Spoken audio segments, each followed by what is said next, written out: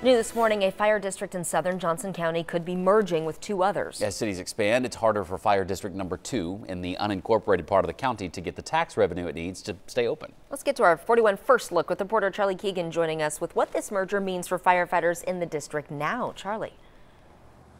Lindsay and Taylor, the employees working here now will end up working for other departments. Fire District number 2 wants to merge with Overland Park Fire and Fire District number 1. So the chiefs of all three of these fire departments are working out a way so the employees here of Fire District number 2 can transition to those other two departments, and make sure that they transfer with their same rank that they have now, and even with a similar pay that they're making right now. All the firefighters are in the state retirement system, so that kind of pension or retirement program should transfer without any problem.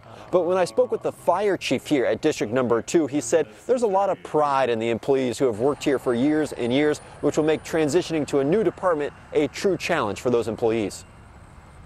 So it's very difficult when you're talking about what the future, and we're having difficult conversations about how this fire district evolves into the future. And some of those changes we're talking about is maybe people are going to have to work for another department to remain employed. So there is some recent precedents for departments merging here in Johnson County, all within the past 10 years or so.